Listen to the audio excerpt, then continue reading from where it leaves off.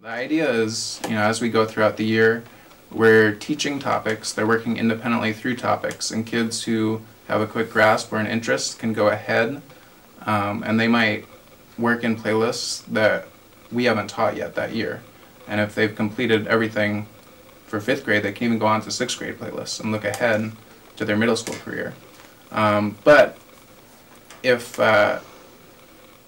get the content in class and lessons and they're still struggling, there's no requirement that they have to pass a playlist before they move on to the next one. So they can kind of keep up with the things where they're working quickly or they have more interest or mastery, and go back and work on pieces of content from earlier in the year.